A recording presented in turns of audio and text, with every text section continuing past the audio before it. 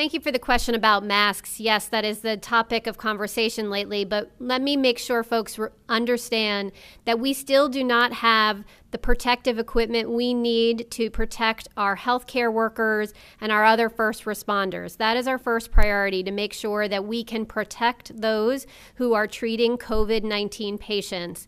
As you heard from Director Sprayberry, we're working incredibly hard to scour literally the earth to bring supplies here to North Carolina. And we just don't have them at this point, but we're working hard to make sure we do. So as far as masks are concerned, those are going to be prioritized for those who are working in our healthcare facilities and other first responders.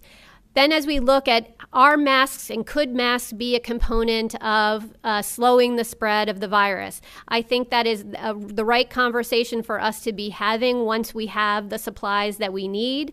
But I will say that it is not a replacement for some of the tried and true things that we can do right now, which is washing our hands.